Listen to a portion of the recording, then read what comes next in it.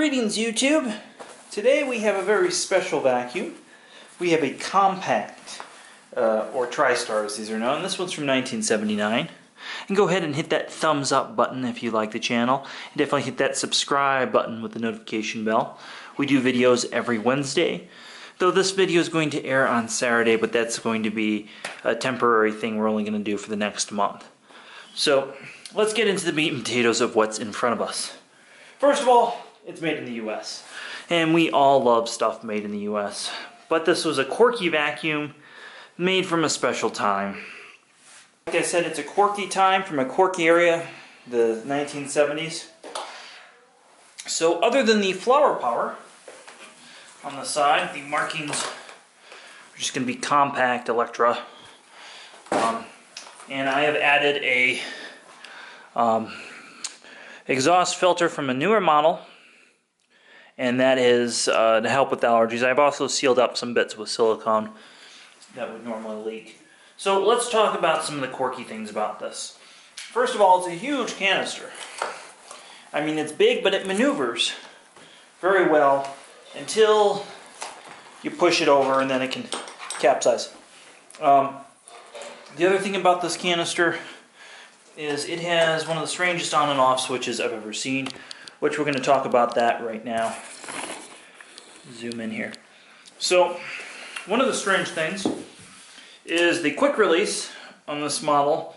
You actually pull the hose off, and that's how you get to the cord. Like so. And then once you unravel this, go ahead, and you have a nice 30-foot cord or so. So you can do quite a bit of your house like that. But the switch is in such an odd position. I'm sorry for that going out of frame. The switch is right there. It's also your cord hook. Very, very strange. And then this you give kind of a half twist if you see the way that that's shaped right there. Now, we open this up. Inside, we'll show you that it's got an empty bag. We have a cloth bag.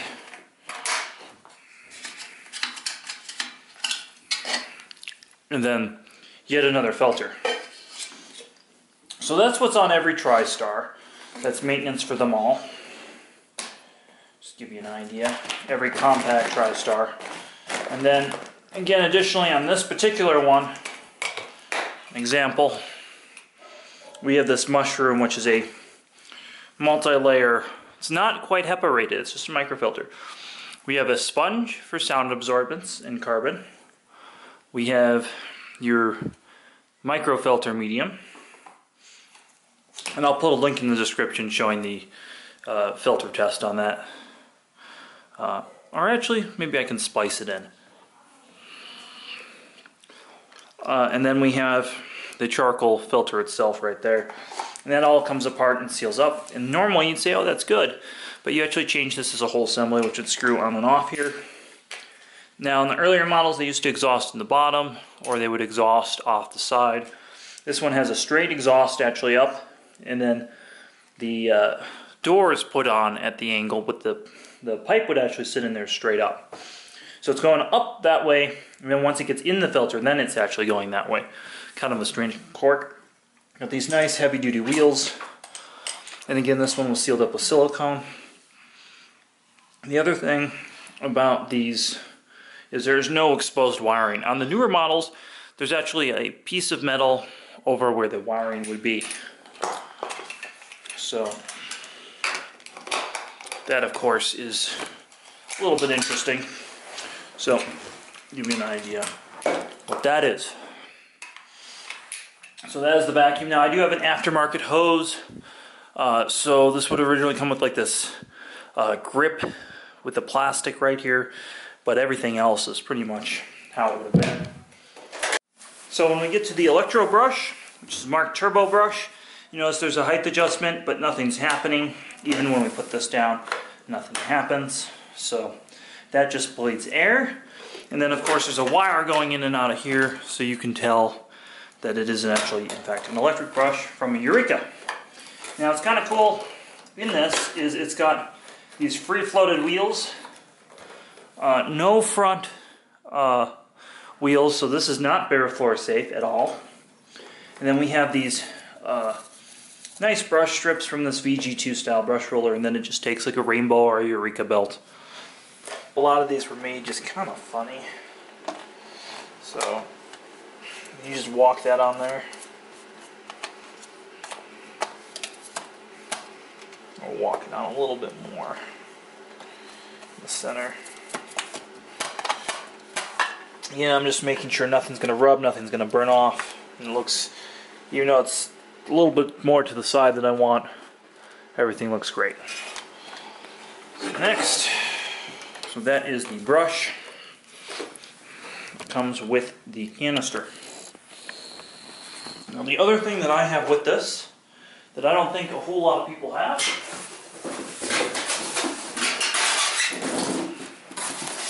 so I also have all the accessories. For the most part, I'm missing a airflow glide. I say glide because it does glide the air for the upholstery tool. But there's the upholstery tool. There's the dusting brush, very Kirby-like. And there's the cover that would normally go on the back of the vacuum over there. I have the crevice tool replacement, genuine, but as you can see, it doesn't have that fun sparkle to it. Now, the bare floor tool right here. Let's set the tray down. This is the gem because this is cast aluminum. It does tilt. You have interchangeable brush strips, and you do have a small relief there for big objects. And then we have a rug tool that snaps on there. So very, very cool. And that just snaps off with that indent. So very, very cool in terms of what that comes with. So you'll have to excuse the shadows. The sun's starting to come down over here. We're running out of natural light. So we're going to go ahead and let's vacuum with it.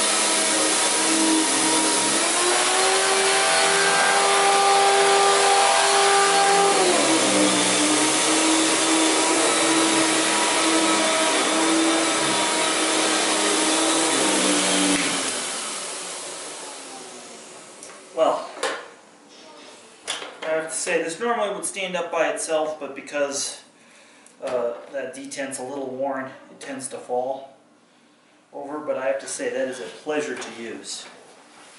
How does it do on stairs? Because that's something I always seem to test, and you can see it's balanced nicely on the stairs, but it's actually kind of awkward. But we're going to use one of my favorite upholstery tools of all time, which is this guy right here.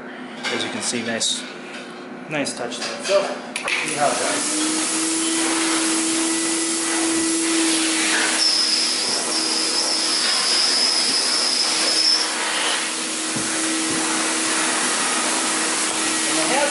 This, when you're using it, you can easily knock down, and then when you try to go to save it, you can untwist this. So when you grab these, you always have to grab by the handle and set it down there.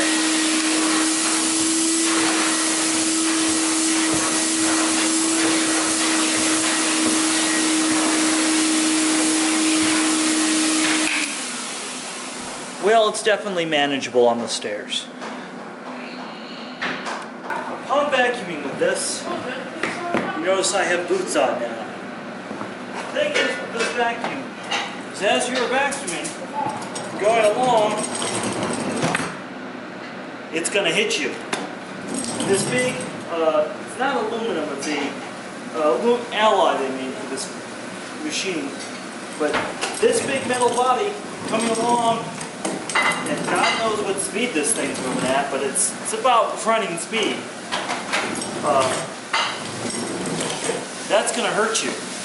So if you were a housewife in the 70s, cleaning in heels as you should, I don't know how they did. They must have broken a lot of heels. But the maneuverability of this machine, the wheels are so good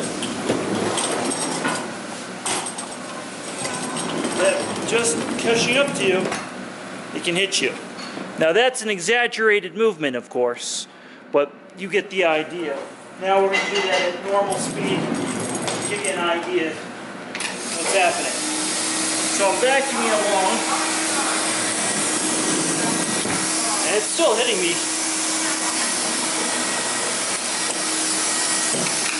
with some force. Let's do that again. So if you're vacuuming along, you just give it a tug, it hits you with some force. So that's kind of a criticism of this design. Now if you're not familiar with our pickup test, I'll explain to you. We have breakfast cereal, flour, cat litter, and some pet hair pulled from a bagless cyclone. So that is what is in our pickup test. So we're going to go ahead and try it with the proprietary rug tool. And back in the day, this is all you would get, was this setup. So let's go ahead and give it a try.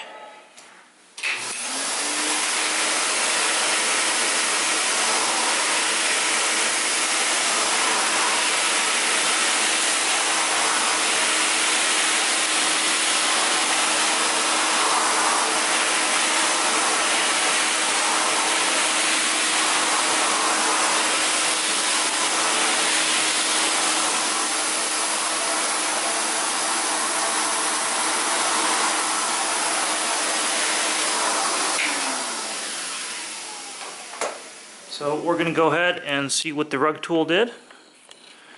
And as you can see, a little bit of hair stuck in the lint picker. Nothing stuck here. Actually, except for the cat litter again, that did fantastic. I mean, I guess it shouldn't come as a surprise, knowing the specs on this machine, but it amazes me that this clip-on tool, oh, there was a little breakfast cereal left in there, tool thing, clean carpet from the outside appearance, as good as the rug sweeper. Now my question is, let's push this along and see how easy this is to push.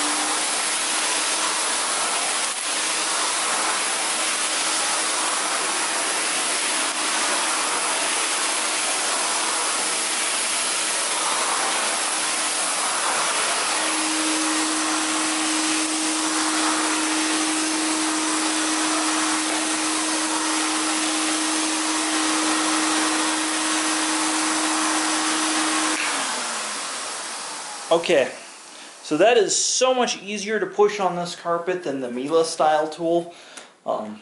So I'm really amazed.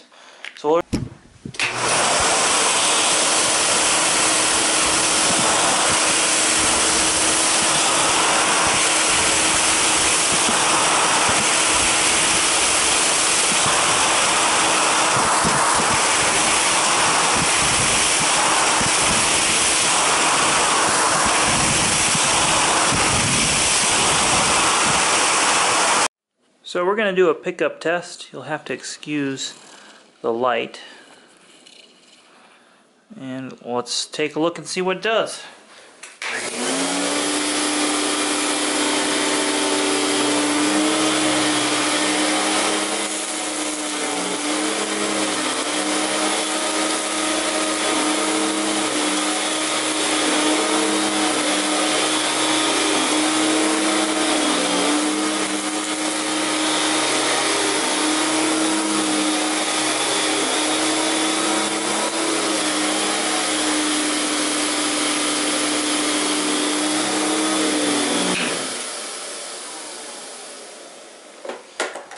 Well, as I've discussed, if nozzles are not round, they often do not pick up like they should. So you can hear some of that cat litter got stuck in the nozzle. Now the thing that we're going to be most interested in, how did it actually pick up? Well, let's take a look and see.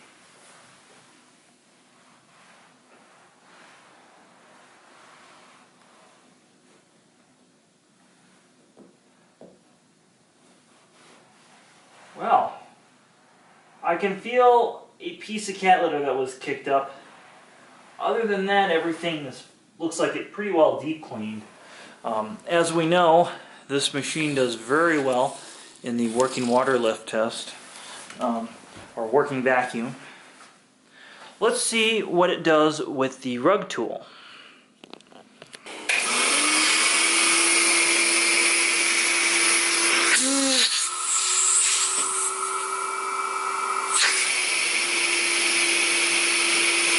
So just below 40.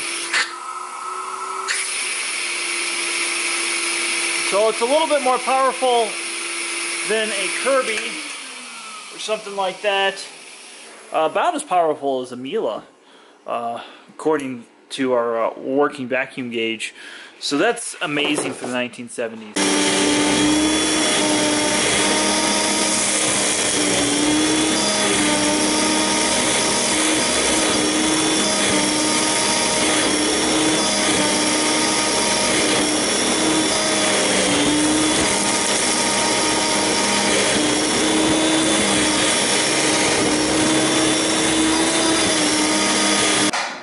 Do a bare floor test. Bear with me with the noise.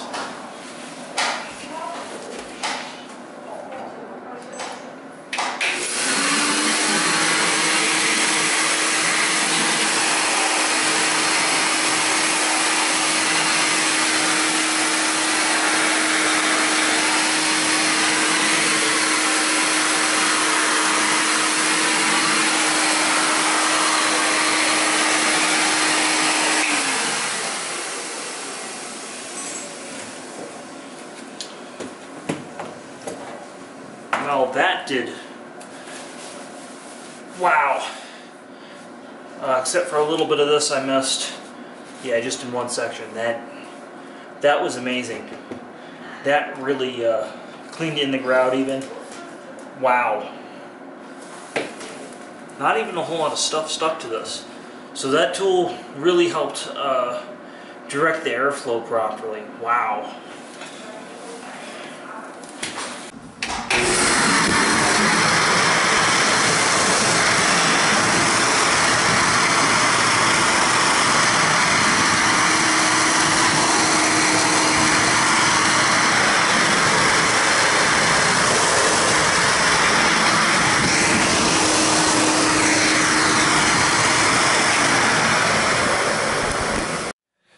If you've sat through this whole review, consider giving it a thumbs up, and definitely check out our Patreon where we help support the channel. I want to talk about a few final closing thoughts about this Tristar. And I think the first, let's talk about the elephant in the room. Of all the vacuums I've used from the 1970s,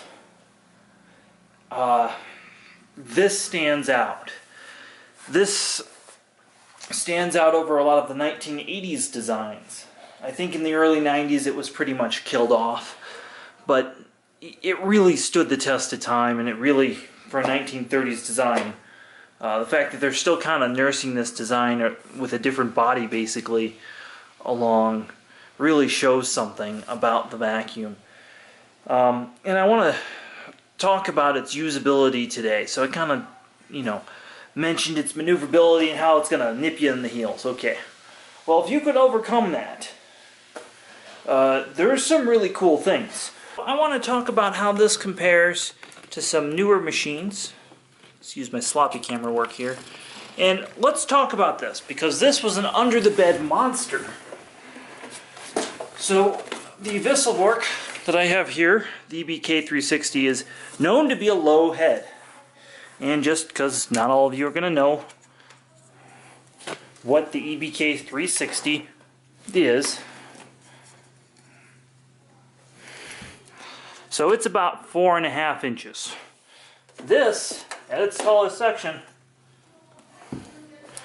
is a little over 3 inches and a quarter. So that makes this, when we want to get under something, really versatile. Now, you don't have the swivel neck, the lifetime belt, or any of the features. In later models, this would grow in its height. But in this form, wow, that's really handy. That's a big thing. Again, which makes this such a contender for use, and why some people still today choose to use this. Now, I have to say, these pigtails, they're fucking annoying. When you're not used to this and having to plug, unplug, worrying about the gap, and if you're not familiar with what the gap is, show you the gap. When this is all the way connected, there is a little bit of a gap there, and yeah, that's 110 volts. That wouldn't be fun. I can't imagine in Europe where it's 220 how that is. Now, later ones, they did put a cover on that, and they did solve that. So let's talk about the body. And I forget what this is made of. I really do. I'm sure somebody will comment below, because it was some super material at the time.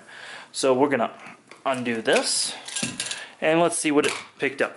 Now, I did this the top floor of my house real quick. I did both the bare floor and the carpet, and I vacuumed yesterday with the central vac. So you guys are going to see one good days of dirt from my house. We have a dirty house. I mean, between the dog and the cats and all that. I take it back. This black hair, we had a guest cat staying in the room, and I hadn't vacuumed that room while that cat was in. That cat is no longer at our house. So that's where the majority, there's a lot of black fur in there. So that's where the majority of that maybe comes from. So that may have not been a fair assessment on my part. But I will have to say, compared to all the other vacuums I have tested in the house, this has done extremely well in terms of power. In fact, I would say the power is just excellent. No complaints on power. My only complaints are how heavy it is and how bulky this design is. When we talk about modern vacuums, especially if I compare this to something, a full caster system like a Seabo, a Miele, a Nilfisk, a Rainbow, even that Watermatic maneuvered a little better than this. But again, this maneuvered better than like an Electrolux or something did at this time, so it definitely wasn't the worst. As always, thank you so much for watching, and please thumbs up the video and join us on Patreon. Fa-fa. He's about to get a surprise.